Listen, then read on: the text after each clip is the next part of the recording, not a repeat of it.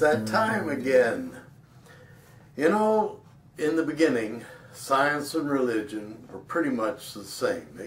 They worked together, and just like alchemy and chemistry were the same, and eventually they divided. Then there was astronomy and astrology, basically the same, and of course it divided. And there was, in every field of endeavor, it seems like they kind of invited. Then Einstein came up with the basic theory of, or the general theory of relativity, which really blew science away and led the way in for quantum physics. And even today, quantum physics are changing. There are a lot of different interpretations for quantum physics, and they some mystical and some rather mundane. But by the same token, we're presenting today the bare facts.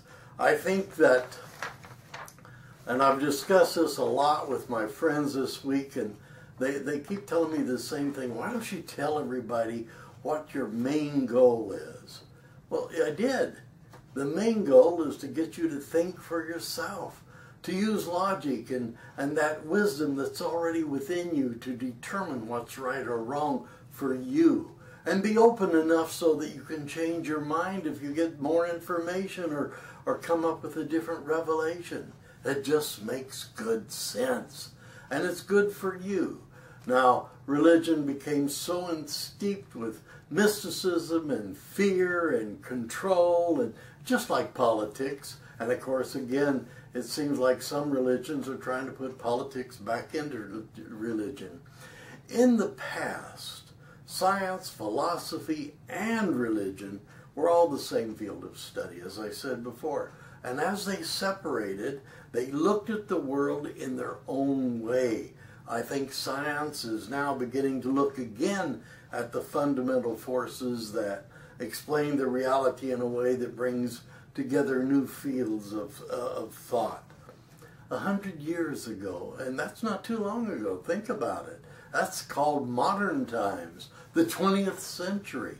And they were still giving no compromise. And that's the problem. You see, a belief is just that.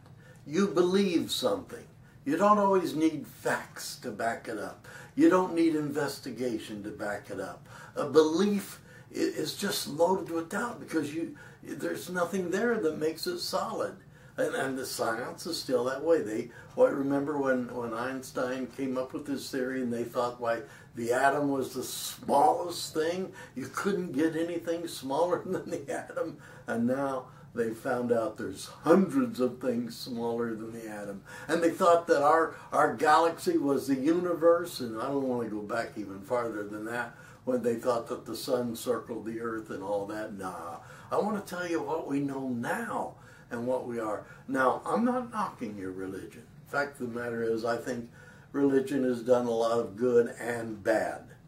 But I just don't want to disturb your belief system. If you believe something, that's fine. You just keep going ahead and believing it.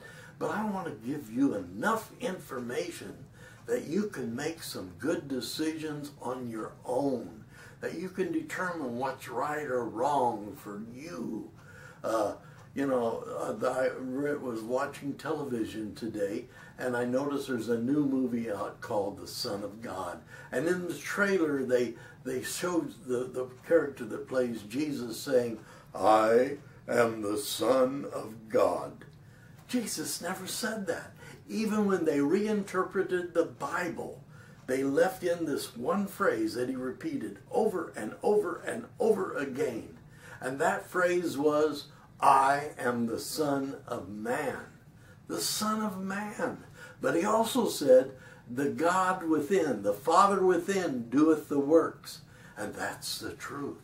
You see, that's the whole thing. That's spirit. Now, last week, I told you what you were. You're a spirit, a mind, and a soul in a physical body.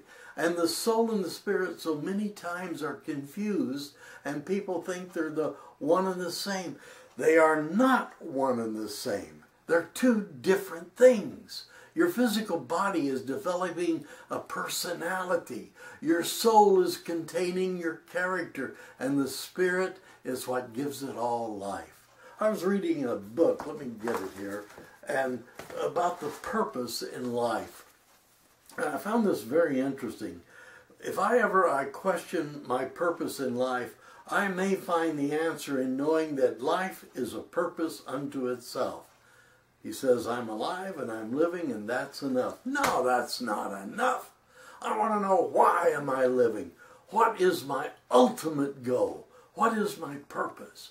And that's what will be revealed through facts, the things that we give you here. And each week we're going to reveal more and more and more about you as a person and what you are, where you're headed for, what you're doing. And we'll do it by giving you facts and teaching you the truth about things as we know it today.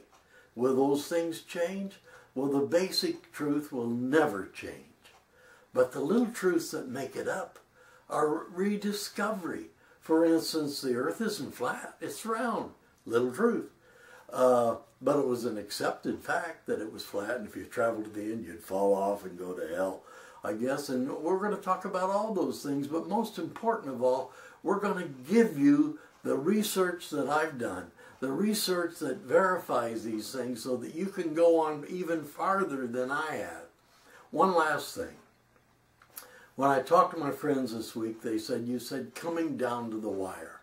Does that mean that you're ready for a demise, that you're going to go and die? No. Oh, sure I will. I don't know when, don't care when. I'm ready and I feel my house is in order, and I can't think of a better thing to do with my life than to end it in this body and go on from there.